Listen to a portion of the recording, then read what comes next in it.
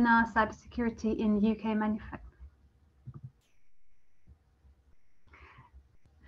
I'll go again. Thank you everyone for joining today's webinar on cybersecurity in UK manufacturing. As mentioned, my name is Verity Davidge. I am Director of Policy here at Make UK and also Chair of today's webinar. I'm delighted to be joined by such an expert panel, all of whom you will get to hear from a bit later. We have James Brougham from Make UK, Baldeep Dogra from BlackBerry, Mark Brown from BSI, and Tyler Schofield from the Addison Group. But before we really kick off, and we were going to be starting with James, who's going to actually take us through the real top line findings of our survey. Let me actually take us back to a little bit of context, because really, why are we looking at cybersecurity in UK manufacturing right now? You know, why is it so important? And because what we are seeing really is that the manufacturing industry is really moving towards increased digitalization and automation. It is great that so many manufacturers are now embracing new technologies, new practices and connected IoT systems, because if they don't do so, actually we are at risk of being uncompetitive. But through all of that great investment that we are seeing, through all the benefits that companies are reaping through using digital technologies, greater energy, greater efficiency, greater productivity, some increased profitability, there are also some risks. And one of the major risks that we have seen is the increase in cybersecurity.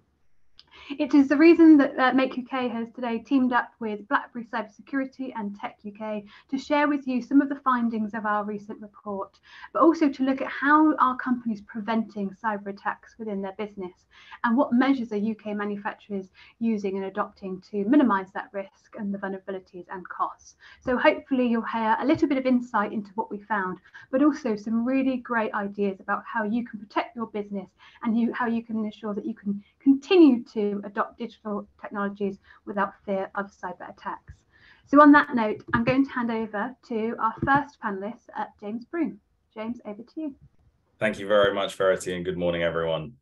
Just a moment while I pull up some slides, and I'm going to take you through a whistle-stop tour of the key findings of our report that we've published in partnership with BlackBerry Cybersecurity.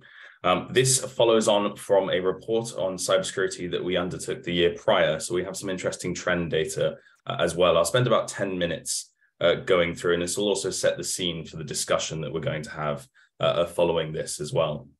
I'll start by covering off the high-level data that shows the importance of cybersecurity in UK manufacturing and how it's grown. Then have a look at the drivers of cybersecurity. So what I mean by that is what's driving companies to enhance their strategy, and indeed what those risk multipliers are, exactly what kind of action the industry is taking. And then moving on to a curious question, which is the liability for cybersecurity within a corporate structure, which we see is evolving as the risks become more severe, and indeed the pitfalls become more severe. And then finally, what are the barriers that manufacturers are facing today in becoming more cybersecure, or indeed expanding their cybersecurity strategy? So manufacturers are well aware of the threat which cyber attacks pose. As we can see, 95% of manufacturers agree that cybersecurity is necessary for their company, with 100% of large businesses, so we're defining large businesses as those with a 500 or greater workforce, reporting that cybersecurity is necessary for their business. 91% of manufacturers either agree or somewhat agree that they have access to sufficient information and advice to confidently assess the specific cyber risk that faces their business. However, the majority are at the lower end of the scale, with only somewhat agreeing. Similarly, while 88% are confident that their company is prepared with the right tools and technologies to deal with a cybersecurity incident, 61% only somewhat agree again, highlighting that room for improvement or that not total certainty. While the majority of companies may feel confident with the preparations already in place, 3/4 do recognize the need to expand their cybersecurity strategy. Only 6%, which is a very small quantity of the industry, are fully satisfied with the cybersecurity strategy as it currently stands, which illustrates the perpetual growth that we're seeing later on in the report, that a cybersecurity strategy It can't just be set and forgotten. It needs to be constantly a living, breathing thing. Just over a third report that vulnerability inhibits technology investment. And this group highlights a key area where technological processes are being limited by the threat of cyber incidents. And this plays into something I'll talk about in a moment around the drivers and risk multipliers with added technology in the business and the greater risk to cybersecurity that brings. 1 in 5 manufacturers do not, at least comprehensively, secure their operational technology equipment. And this highlights the confidence gap, which is the perception of cybersecurity importance, as we see at the top, is almost unilateral. But the actual reported deployment of security measures in businesses falls below those required levels and falls below levels that manufacturers report knowing that they need. So what are the fallouts and what are the primary fallouts from manufacturing businesses' point of view if they fall subject to an attack? So many fallouts of a cyber attack are as expected: disruption to operations, as we see they're cited by 65%, and damage to reputation with customers and suppliers, which is cited by 43%. But interestingly, IP theft is a growing concern in the manufacturing sector. Unique IP distinguishes manufacturers from one another and, of course, drives competition. And our research shows that almost 1/5 considered the theft of IP to be a primary fallout from a cyber attack. And of course, when I refer to IP, I'm referring to intellectual property, which is an umbrella term which covers copyrights, trademarks, and patents and the like. So for manufacturers, creative design and ideas, manufacturing processes, machinery, innovation, data, trade secrets, so on, can all be digitally stored, which in turn are vulnerable to theft through these cyber attacks. And in terms of the propensity of the attack and that cost, so the cost of an attack, just under 11% suggested suffering, which is the left graph here, suffering a loss due to an attack, with 31% saying that if they did suffer an attack, their defenses thwarted the impact. Now, what I've put up here is an indicative example, as is probably not surprising, quite sensitive data assessing and sharing how much of a financial impact a manufacturer sort of received when they suffered an attack. But so this is indicative, but it's a very small sample compared to the overall sample by nature of many manufacturers opting not to share that sensitive data. So what about that growth I mentioned at the start? So we can see here that quite clearly with the left pie chart, in the past 12 months, the proportion of industry that are reporting that the importance of cybersecurity to their business in the last year has increased 65%, so essentially just shy of 2 out of 3. But those very, very little suggest the importance have decreased, with the other third essentially saying it has stayed the same. So pretty much right the way across industry, we can conclude that the importance of cybersecurity has either grown, which is in the proportion, or stayed the same. So it's certainly not traveling backwards, and you can, through reverse inference, understand that the threat is not going away, or indeed the threat hasn't abated. Interestingly, when we cut down that data by company size here, which we can see on the right, we can see that actually the importance of cybersecurity has a small positive correlation. The larger the company is, that we see it's becoming disproportionately in the past year more important to larger companies by comparison to smaller companies. But right the way across the board, we can see whatever the company size, that the importance is of cybersecurity is growing. And a little bit about targeted and untargeted attacks. So we had this question that we wanted to address about what proportion of attacks that happen to businesses within the UK manufacturing industry are targeted or untargeted. And what we mean by that is specifically the company has been identified because the attacker wants to perhaps extract their IP or particularly target the company, and untargeted would be, an example would be an unfortunate virus or perhaps ransomware that an employee has opened. And in terms of the perception from those businesses, 43% who faced an attack in the last 12 months perceived that attack to be targeted, i.e. designed specifically for that company. With those of 1,000+ employees, it went up to 80% reporting that those attacks are targeted, implying that the larger the company, the more likely the attack is going to be specifically targeted towards that firm.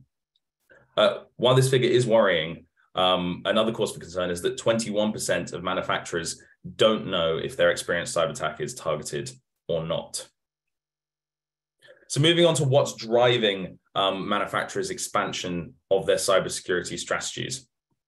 Manufacturers who have implemented technologies that fall under the umbrella term, the Industrial Internet of Things, report it to be the biggest driver in increasing their overall level of organizational cybersecurity. IoT, Internet of Things, in comparison to augmented and virtual reality, for example, can often lie closer to the heart of a manufacturing production process and in turn become operationally critical.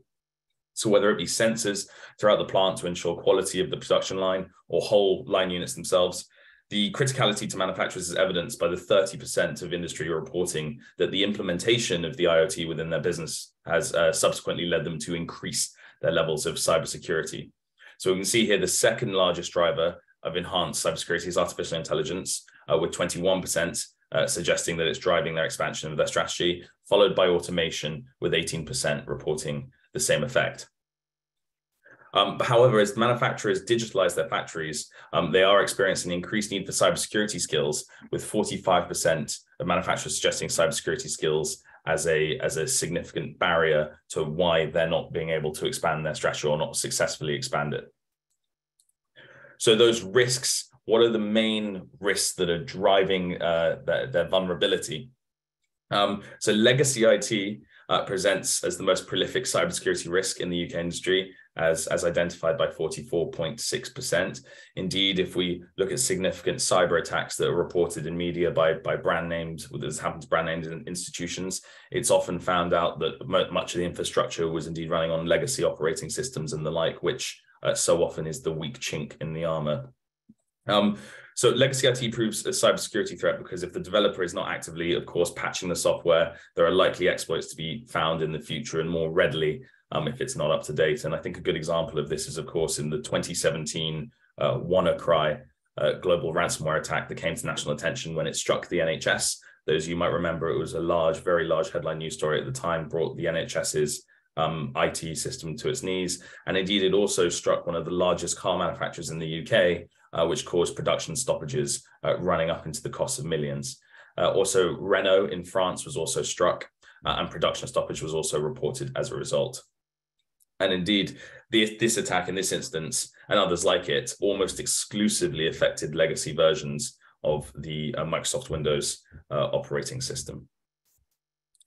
So what about defense? What defenses are manufacturers putting in place to combat this? And indeed, what's the spread of the spectrum of how those defenses are implemented? What we can see here, actually, the most interesting thing is how the survey data reveals two fairly clear tiers.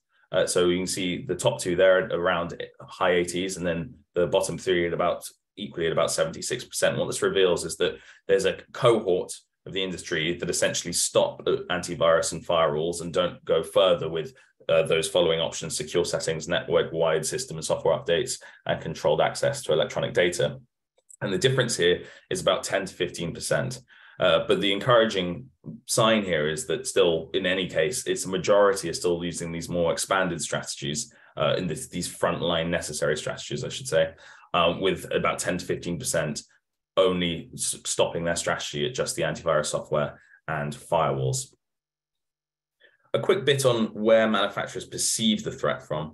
So this question is critically not necessarily where the threat is from. This is where UK manufacturers on aggregate perceive their cybersecurity threat to originate from. So Russia and China, very, very close in terms of where the perceived threat originates from. And then in third was the UK, with other countries falling far behind in the numbers. In terms of proportionality between the likelihood of business action on cybersecurity training, as I touched on earlier, and the size of company, there's a very revealing graph here, which shows very strong correlation between the size of company and the likelihood for it to have mandatory cybersecurity training for its employees. So you see here in the 1,000+ category, so that is 1,000+ employees in those companies, 100% of companies that fall within that category have mandatory cybersecurity training, which down right into micro business level, which is 0 to 9 employees, drops down to 50%, and very proportional throughout the spectrum of companies there, as we can see below. As I mentioned at the start, look at the corporate structure. So we can see here quite a lot to chop through here. I'll just leave this on screen. I won't go through every single one, but all these questions relate to liability for cybersecurity within the corporate structure. So where does that responsibility lie? And particularly important as the cyber threat increases, and indeed as the importance of cybersecurity to manufacturers becomes more important, it's likely to go up the responsibility chain up towards board level, especially as the fallout can be ever so more severe. So a pullout here is 61% report that the responsibility of their operational technology security lies and ends with the operational team. And we see the least prolific response, which is right at the bottom there, with only 35% of the industry reporting to have a chief information security officer. However, we see just one above that, 46% report that cybersecurity is indeed a regular item of a board agenda if it is not formalized into a role within itself. In terms of demonstrating security to suppliers and customers, and what the future landscape might look like in terms of needing to demonstrate robustness in order to secure business, our research finds that it is more likely for a manufacturer to be asked themselves to demonstrate sufficient levels of cybersecurity in their business than for manufacturers to make that same expectation of their suppliers. Together, this implies that there's a bias in the supply chain, that as we move up toward the final original equipment manufacturer, or in other words, the final product producer, a greater emphasis on supplier cybersecurity robustness is revealed. Almost half, so 45% of manufacturers report having been asked to demonstrate or guarantee the robustness of their cybersecurity processes as part of a contract or other business agreement, and successfully satisfying that request. 10% report having been asked but failed to satisfy the challenge. However, only 23% of manufacturers report asking their suppliers to demonstrate the same cyber robustness as a routine part of their business practice. 21% reported asking their suppliers as much as an extraordinary measure, with 48% indicating they had never challenged a supplier in such a way. So it's the final slide by me, and I think this is looking forwards as to what are the barriers to becoming even more cyber secure in the future. So we've seen from the very start that the perception of cybersecurity importance by UK manufacturers is almost unilaterally high across the board. And we see here the top two barriers listed are both related to cost, the first of which the cost of cybersecurity products, and then following the time and or cost in maintaining those very security systems. Following the third point, but the first one not related to cost, as we've seen, is the lack of training on cybersecurity for employees, which reveals something interesting, because we saw, if you remember a couple of slides ago, we saw a graph that indicated that, especially as we move towards large companies, the majority of industry have mandated cybersecurity training for employees, yet still the lack of training on cybersecurity for employees remains a barrier to change, which implies that either in its current form, it doesn't go far enough, or it is not sufficient to suitably negate that risk. So I'll hand back to the chair now. Thanks, James. Lots of really great insight, lots of things for us to get into our teeth into, and I'm guessing lots of questions that are going to come from that presentation. And just a reminder again, if you have a question or even a comment, do put it in the chat box and we will be picking that up. So Baldeep, if I can go to you first, your reflections and thoughts on what James has presented there. Is that what you're hearing with the companies that you've been speaking to? Tell us a little bit more about BlackBerry and give us your thoughts. Well, thank you for that, Verity. Great summary, James. I'm going to kick off by just introducing myself. Dogra, I've been in BlackBerry for the best part of 2 decades, primarily in technical leadership positions. I'm currently a senior director for technical and solutions marketing within our cybersecurity product marketing group. I'm just going to share a slide just to give you some insight into where BlackBerry is today, and there is a reason why. So this demonstrates our journey. We don't make devices anymore. That's the message I wanted to get across. We've evolved after successfully pivoting from a hardware to a software organization 2013-14. We're now a cybersecurity and IoT company with a strong focus on zero trust security and balancing that security with user experience for any user on practically any endpoint, anytime and anywhere. So anything from cars, even the space station and nuclear power stations. So just wanted to make sure I get that across. Now, in terms of what James presented, it was an excellent summary. And now, while there are definitely cybersecurity challenges in other sectors, the challenges in manufacturing, as James presented, are unique. And what this report does is highlight those in a really, really big way. Being cyber ready, I think, is a big one of those. And in the report, we learned that losses ranged from 50 to 250K, and legacy IT accounted for about 45% of that risk. Now, operational technology that relies on IT will dictate organizational reliance on that legacy IT. So key takeaway from that is that supporting legacy IT is absolutely critical. Even though with all the transformation projects out there, legacy IT will still remain, whether during and after those projects, due to reliance on the interconnectivity with operational technology systems. For example, there could be reliance on specific data warehousing software or HMI command and control interfaces into the ICS systems. Now, we also know that many factory floor IT systems are working in an air-gapped environment. So we need to make sure you can execute against threats on the endpoints themselves and not have any reliance to the cloud to support those isolated networks. Now, we know ransomware is on the rise, and the number one concern of manufacturing CISOs, across the board, and ransomware targeting isolated areas of infrastructure is on the rise as well. And one example is the rise of Lockbit and Conti ransomware on those isolated networks.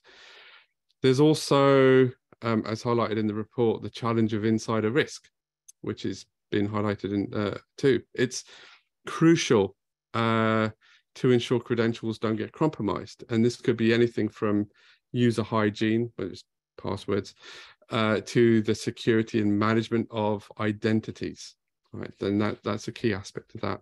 Now, we understand those challenges, and we've got a solution that can fit very well in the manufacturing environment to tackle them, which is built on securing endpoints, empowering people, and augmenting cyber skills, while also assisting and improving process and technology. So you've got the people, process, technology all covered.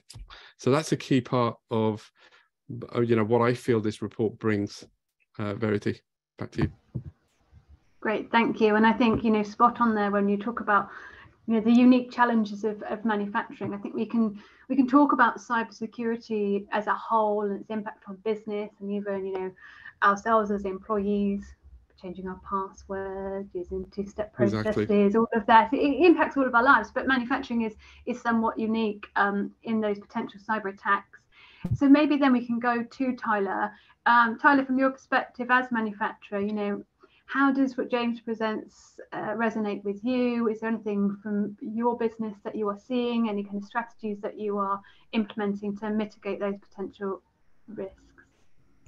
So it really reinforces the existing agenda, really, of everything that's been going on for the past 5-6 years. Manufacturing is slightly different to some other industries due to the fact that every minute that something is down or not working, especially when it comes to multiple systems, it's money lost, and that hits harder than a lot of other factors. There's a lot of things to consider when you're a manufacturer. You want to invest the money to make the process more efficient and better, but then you're causing issues with widening your attack surface. So you have to balance, and you have to be sure that when you implement something, you are securing it as best you can, so that it doesn't become a weakness in the chain. But yeah, it's very difficult. In the past 6 years, there's been a lot that's changed. There's constantly new different types of ransomware coming out. Ransomware is a big one. There's constantly new things being released week after week that can cause hundreds of thousands, if not millions of pounds worth of damage. And you don't want like something like that to be affecting your business. You also need to make sure that you don't get cyber fatigue in these areas, so that you keep on top of things really well for the first 2 or 3 or 4 years, and then because it's quite quiet and nothing ever happens, you kind of turn a blind eye, or you stop being as diligent as you would have been previously, so that you can check all of your systems or check whichever seam you have that integrates with any other kind of platform, and you start to kind of take your eye off the ball a little bit. You need to make sure that you don't do that either.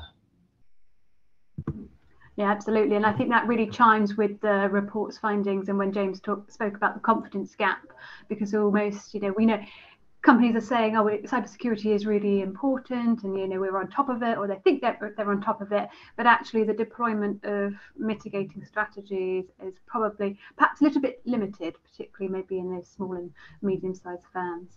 Mark, can I bring you in and give a bit of BSI's perspective on this then, please? Yeah, so a brief introduction. So Mark Brown, I'm the Global Managing Director for Digital Trust Consulting at the British Standards Institution, but with a keen interest in this area, having spent 8 of the past 12 years involved in all aspects of manufacturing, both as a global CISO at SAB Miller previously from a consumer goods manufacturing, being involved as the CIO, CTO at Spectris, which is industrial engineering, and then previous to joining BSI, running Wipro's Industry 4.0 practice. And if I look back across the experiences, I think the key piece that many organizations struggle with is they think of all aspects of the issues that have been discussed as technology. And to an extent, it is all technology. But the manner in which you can secure those technologies is completely different.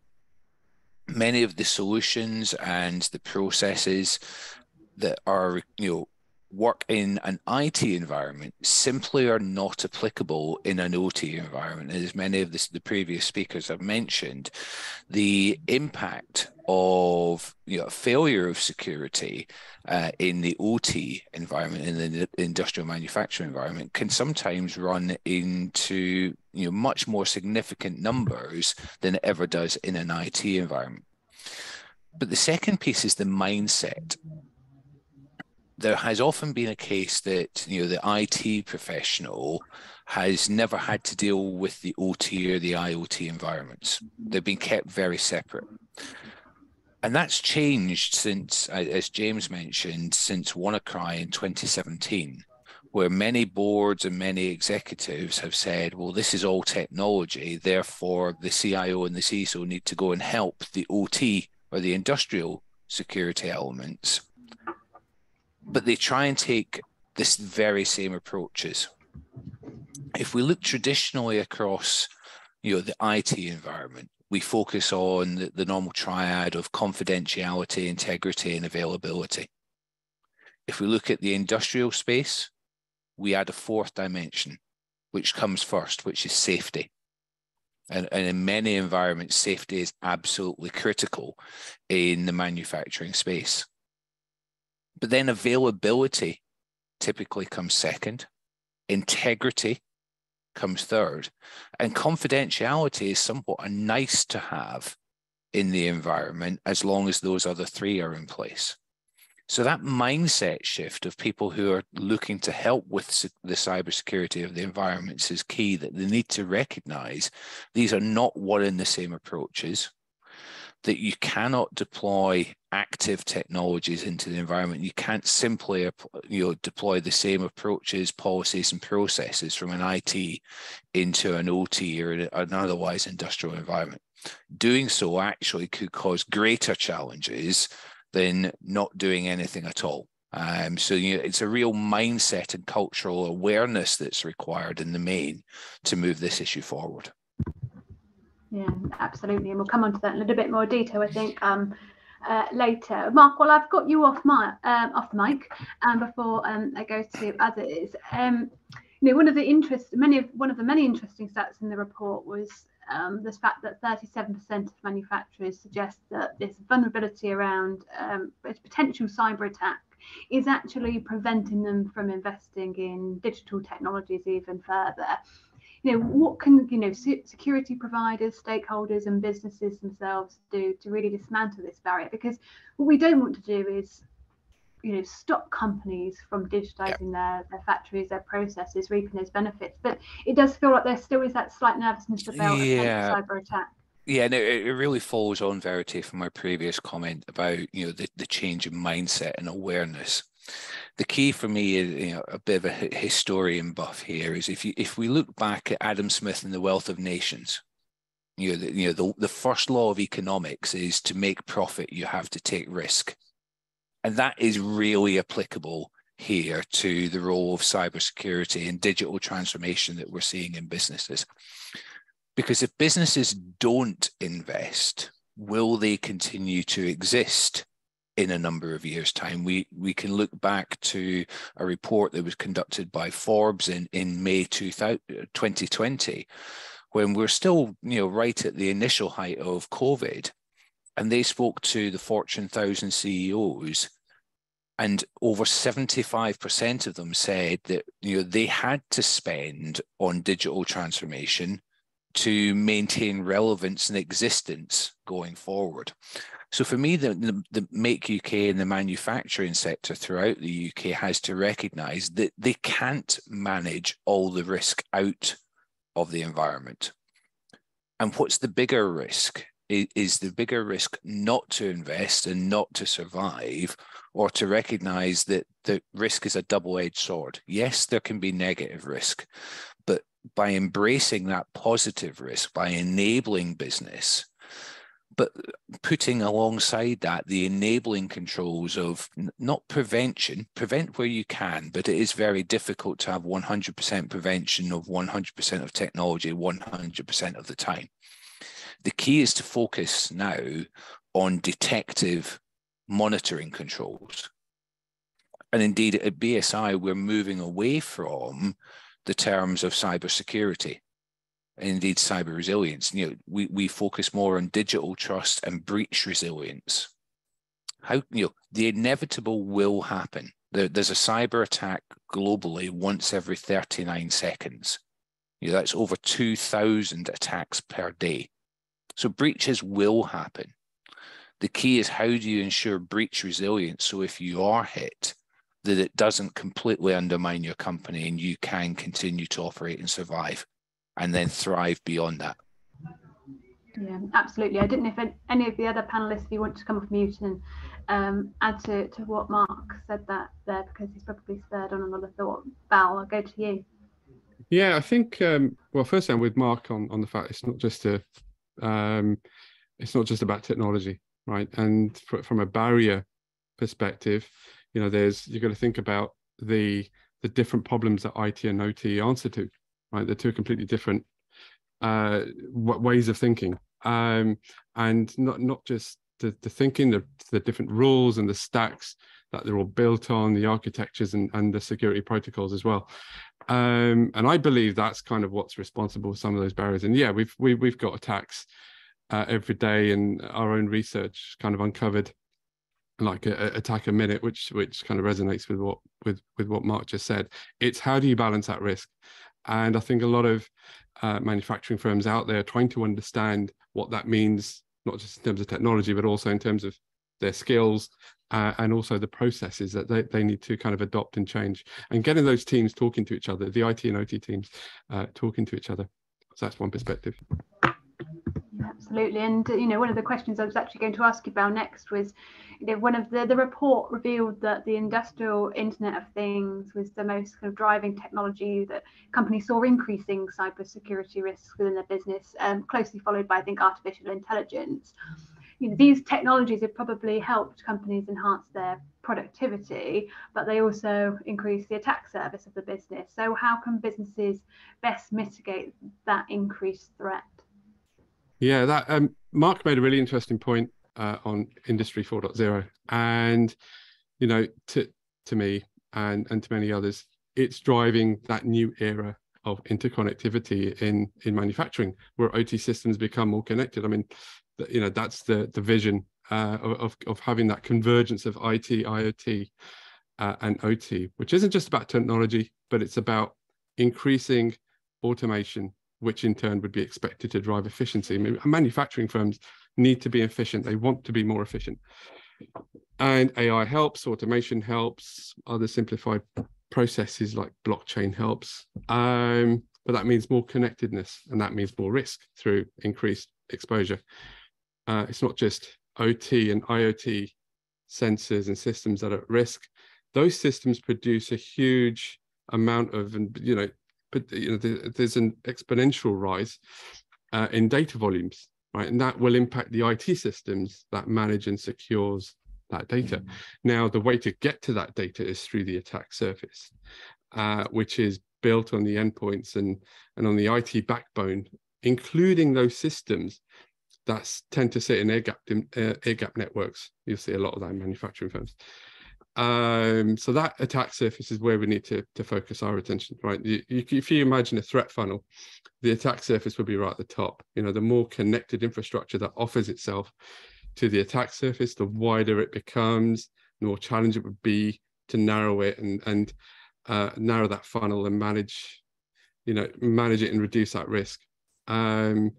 Now, traditional cybersecurity technologies implemented in IT infrastructure may struggle to keep up. Now, in the report, for example, we see 90% of businesses surveyed still use traditional antivirus.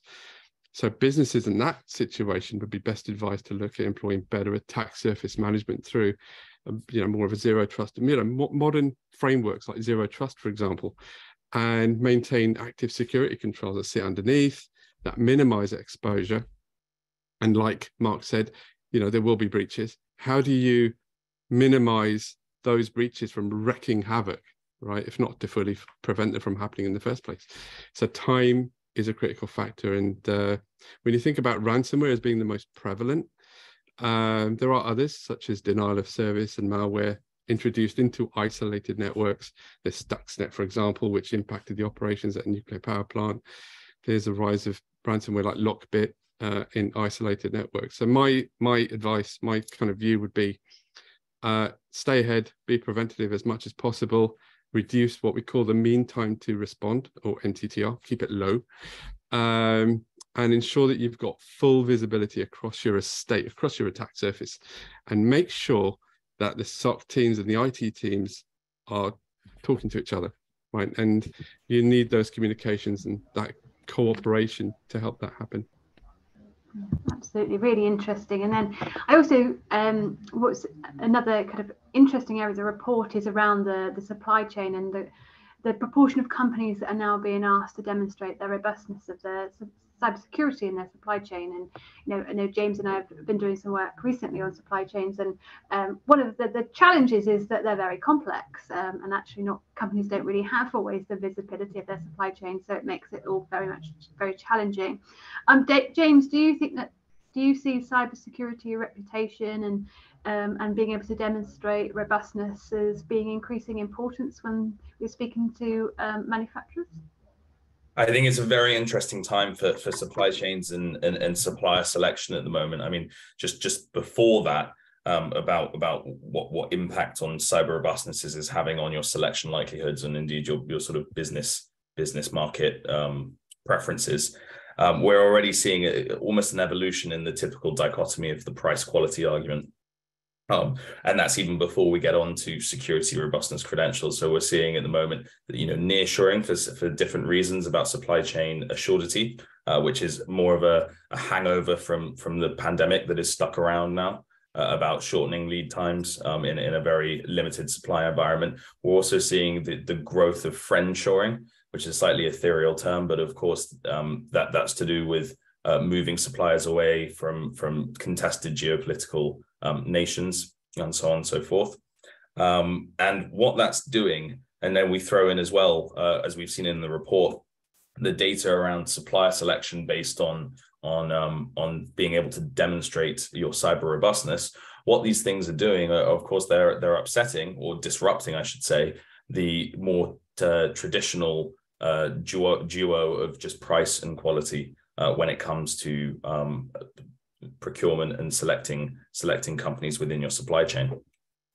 One interesting thing, as I mentioned in the overview as well, we can see that this is certainly a phenomenon. The report reveals that it's moving up the chain, so that the higher up the final chain is, as I mentioned, the more likely manufacturers have to officially demonstrate its cyber security robustness as part of that business agreement.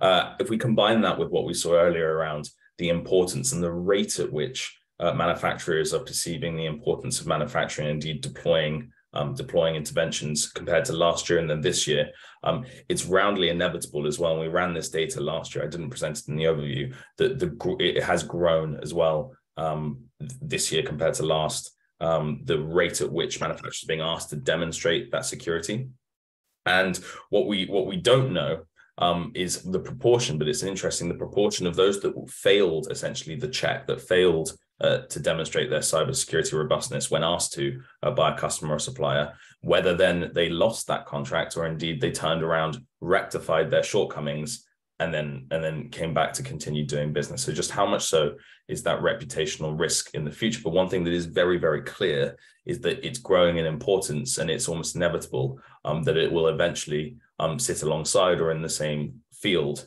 as price and quality, as we are already seeing with lead time, geographic location, along with that nearshoring and friendshoring piece as well. Great, thanks so much for that. Tyler, if I can go to you next. The report revealed that limited cybersecurity skills within the business was actually cited as one of the most significant concerns to manufacturers' overall cybersecurity vulnerability. You know, we talk about manufacturing and access to skills, technical skills, every kind of skill, but here we're honing in on cybersecurity skills. So there's a skills problem, if you will, in the business, yet not everyone is even offering some kind of formalized training on cybersecurity. How can this gap between the skills vulnerability and rectifying it really be closed? What should companies be doing really in this area?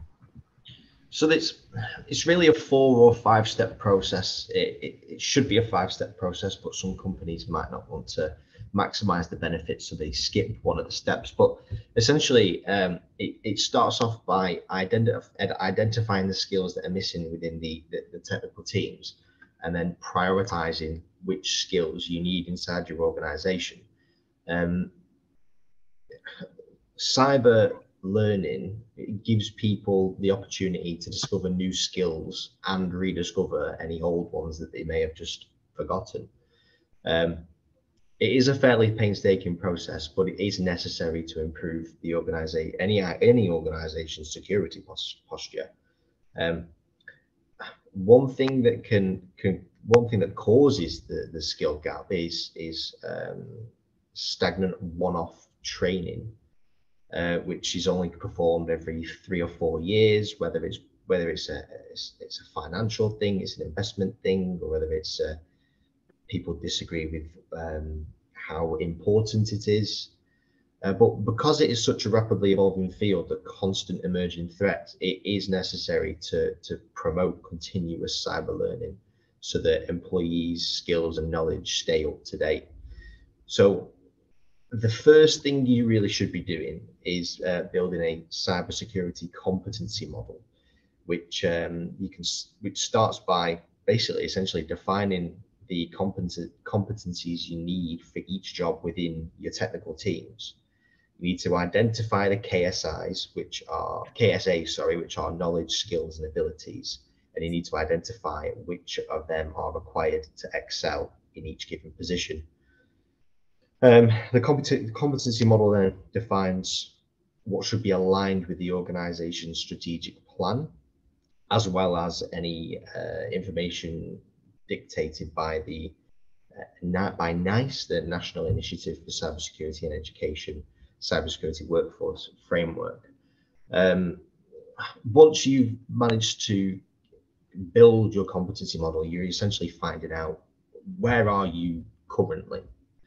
The second step is to find out where you should be.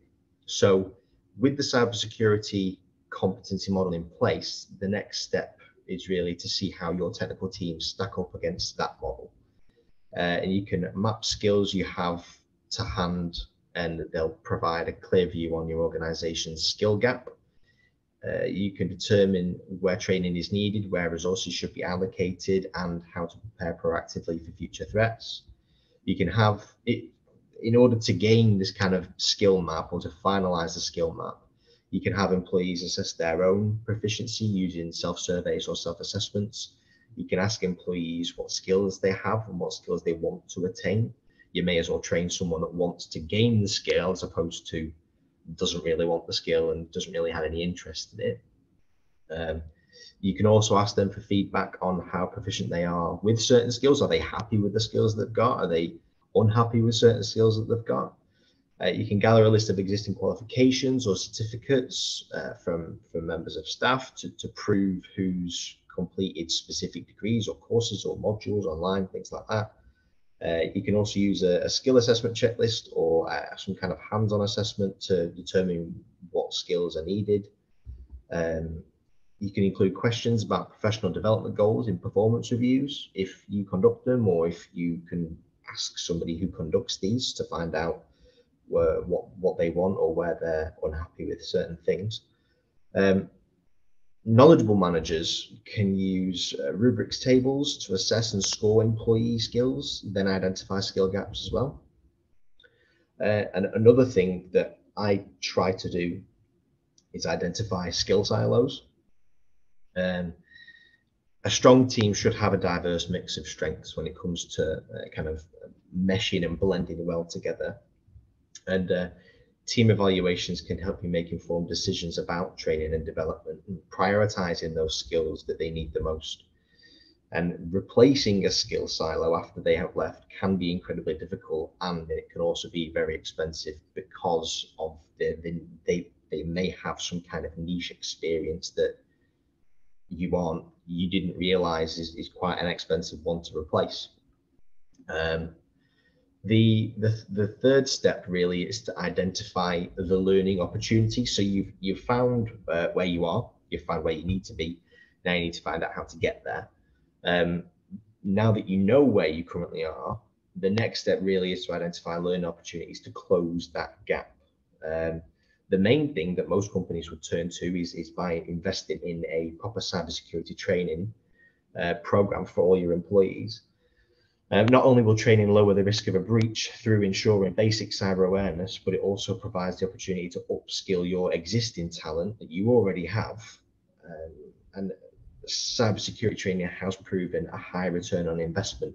But there are a lot of companies out there that don't like making investments until they can see it physically within them. But sometimes, like what's been said quite a few times already today, you need to take the risk by investing so that you can see a return. So that's quite not fizzled down into some companies yet, but it will eventually, because something will end up happening, and then they'll see what they could have had instead. The other options are, if you don't want to invest heavily in a cybersecurity training platform or program, if you already use technology to curate your own content, then it's a fantastic opportunity really to put those skills to work to create resources and information internally, which is centered around developing identified skills. There's also instructor training that people come to your business, and maybe they sit down with you and they might show you videos or kind of not tailor-made content, but they'll show you content to help you train as well. There's online courses, kind of one-off online courses that will help close the skill gap, not as drastically as a proper cybersecurity training platform, but it will still help. There's also mentoring, so a knowledgeable manager or a knowledgeable member of staff with more experience may be able to take one of the younger members of staff under his or her wing and teach them, kind of share that knowledge. There's also peer learning, so just encourage kind of communication between members of staff to help share the knowledge again. There's also online webinars. Some of them can be found for free. Some of them are paid. And then there's also job shadowing and job sharing as well. So if you, it kind of falls under the same umbrella as mentoring maybe, but it's just another type that can help. If you do decide to develop and curate tools and information internally, as opposed to investing in a cybersecurity platform, you need to be able to create engaging and appealing learning experiences. A vital part of implementing a process like this is to ensure that programs engage the employees in ways which drive and motivate them. Happy employees are on average 12% more productive than unhappy employees. It is also important to note, though, that engaging learning does not need to go over the top. Sometimes something just as simple as easy as a quiz can be more effective than a complex puzzle game. The final step, because I have rambled on for about 10 minutes, after all the time and effort and money has been put into creating or investing a modern learning plan, or creating internal information and documentation or tools to help learn, you have to then measure the results. A great way of quantifying this is by using dashboards, which allows senior leadership or management to have an on-demand access to information which can help them assess an individual's performance or an individual's learning plan. You can also utilize analytics to track noteworthy metrics to keep the learning programs on course. So if a lot of members of staff, for example, have a specific skill gap and you weren't aware, but now you are, you need to make sure that you're keeping an eye on that, because if that's a big skill gap between all your members of staff, that's a skill gap that can be easily closed. You can track the number of team members who have acquired new skills try and track a number of team members who have acquired new skills in one key area. Other critical indicators include the overall skill levels of teams and the number of threats averted because of improved skills. So it's not just about how you grade their learning, it's how are they then putting that learning in place in their roles or whilst they're undertaking their responsibilities. It is an ongoing process, and tracking its impact will help identify your learning methods that do work and what don't work. And the feedback should help you in adapting the training material to maximize its effect.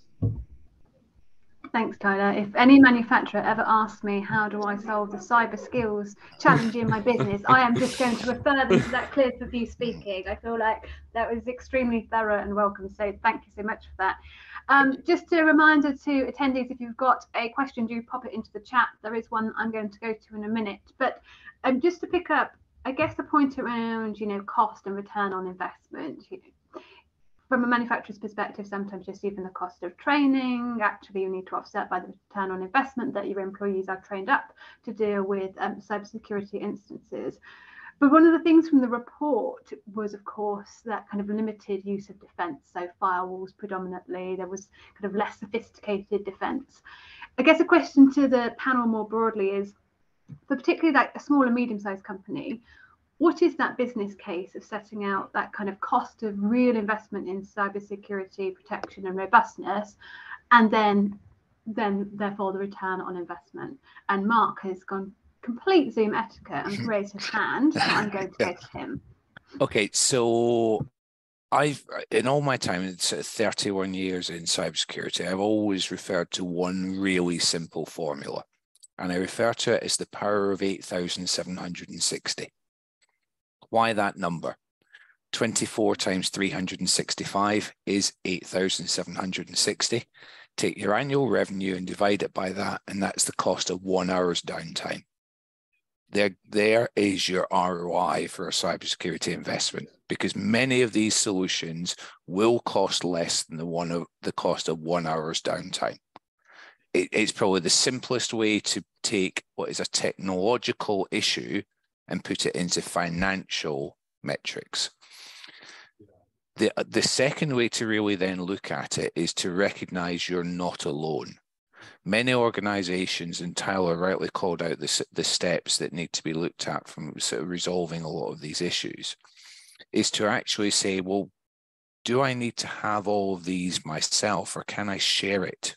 So the concept of a virtual CISO, actually, do I need somebody full time, or can I, go to a provider where I can get somebody 2 days a week, or 10 days a month, or 12 days a quarter, somebody that can really showcase to me what's required. And the third piece is then really sort of think of it from a cost of, as I mentioned earlier, what happens if I don't invest in this? Will I continue to exist as an organization in a few years' time? Yes, it can be a cost, but the bigger cost could be actually failing to exist in a company. And therefore that failure to prepare is simply preparing to fail. Brilliant, thank you. You've given me so many great sound bites from the panel. Belle, I mean, from your perspective, cost of products, cost of cybersecurity products, cost do come up always as the top barrier. And of course, no manufacturer really has a whole load of cash in their pockets right now in these challenging times. So is cost really a thing, or is there a little bit of a perception issue here that actually the kind of cost of investing in cybersecurity is actually perhaps a lot less than companies think? Yeah, I was going to talk about cyber readiness. So to be prepared, like what Mark just said. But he just reminded me of another incident, actually. The Colonial Pipeline, everyone's probably heard of what happened there. While they ummed and ahed about paying a ransom, which is I think it was about $5 million, they were losing $10 million a day in lost operations. And by failing to do that over, I think their response time was about 4 or 5 days. That overweighed the cost of implementing cyber readiness by about 400%. It's just shocking how much they actually lost.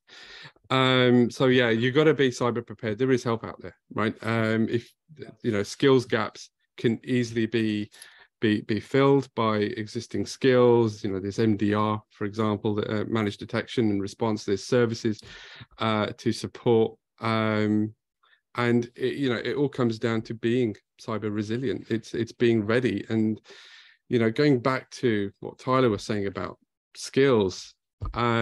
If you don't have the skills, but you get issues and you get problems, you respond to those problems with point solutions. And what you end up with is a whole load of these point solutions, and you go back to technology. So yeah, you have to make sure you plug in the skills gaps and maintain a sense of readiness to those issues. Yeah, great. And I think the other area of interest is just where cybersecurity, sits within the business. And James touched a little bit on this in some of the findings. 58% of companies say they have a board director with responsibility for cybersecurity. But is that enough? Whose responsibility is it? Is it everyone's? Where should it be sitting in the business?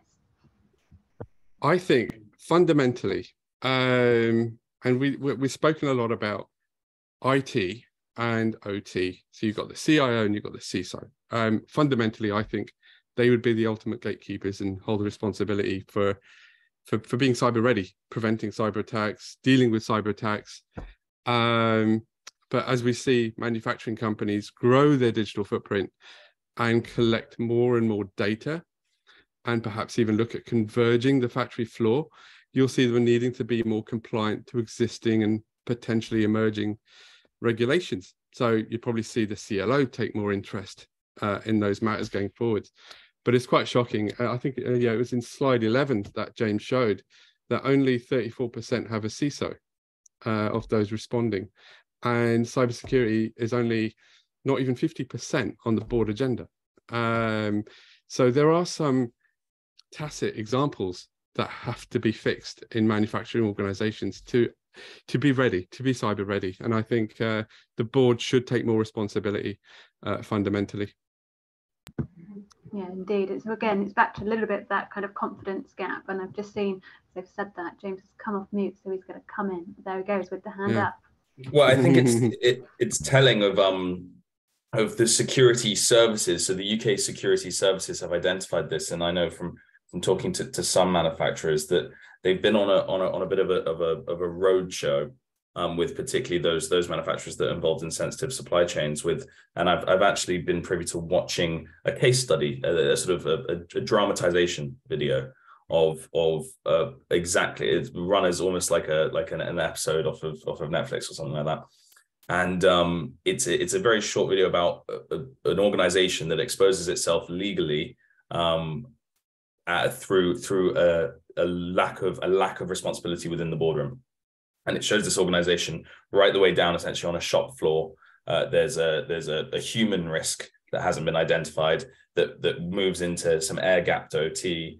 That then the mean time to response, as Baldeep was talking about, was very poor because there was no sort of crisis committee, because there was no particularly nominated member in the board, so it was all being kicked around. So it's an interesting point that's just identified right the way up at the overall UK security services. They're bringing it to companies to make them aware that there's apparently they've identified, and as we've seen here, can kicking of that responsibility that is leading to leaving threats or holes within individual businesses to the point where it's risking national security.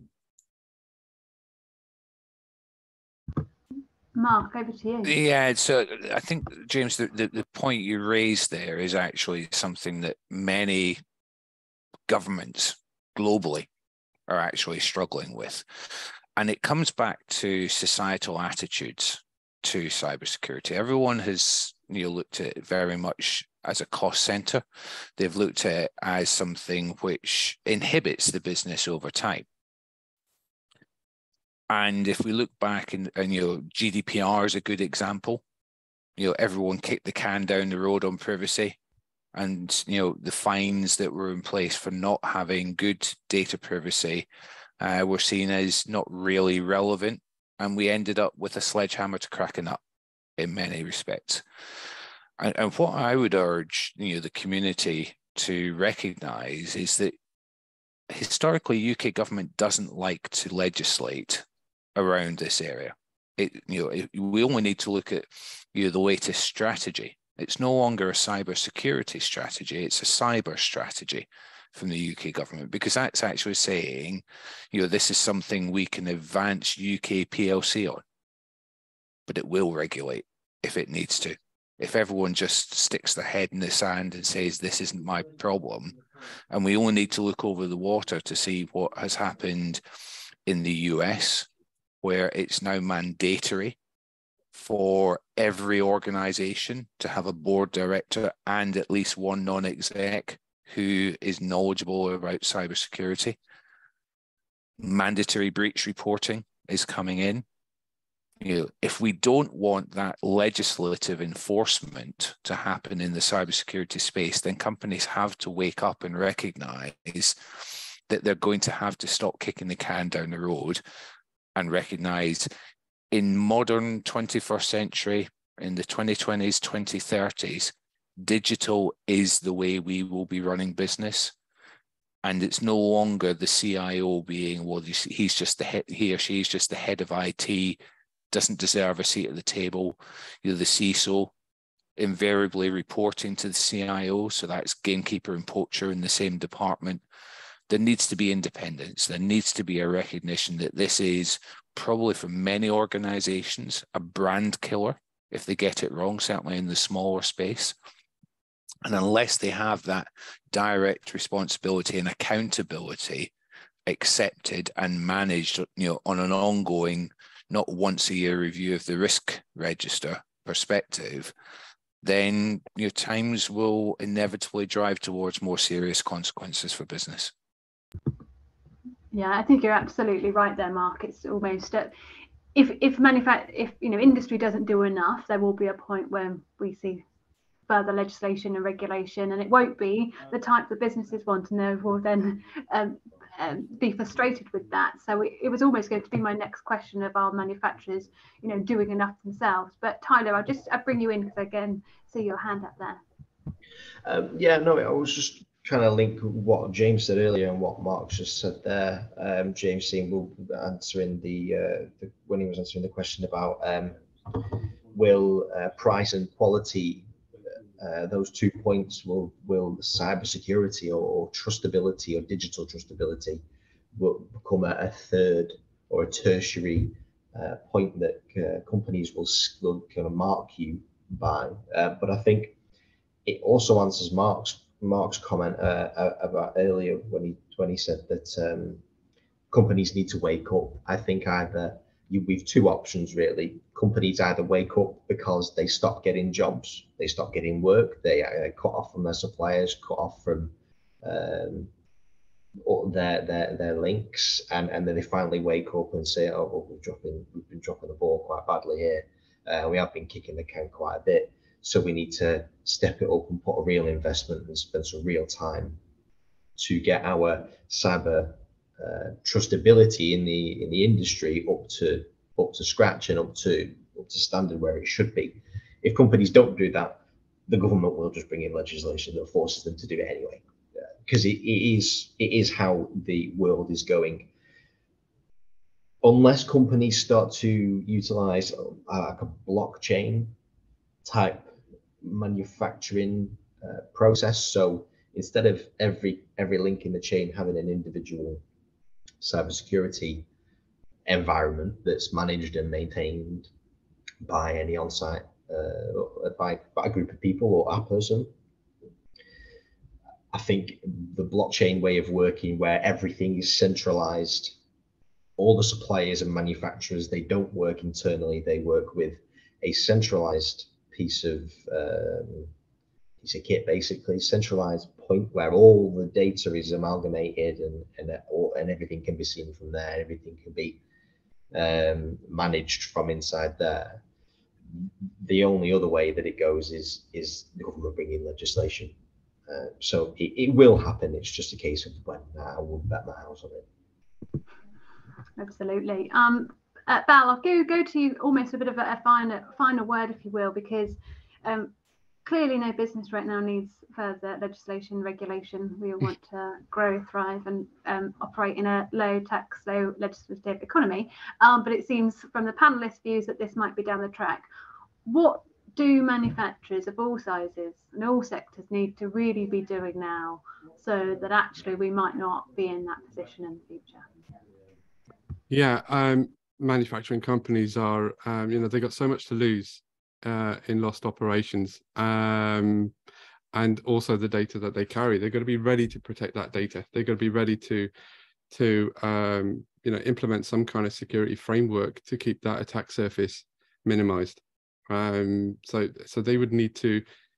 I think the first task for them is to make sure that IT and OT, that the owners are talking to each other, that there's that communication and cooperation between them.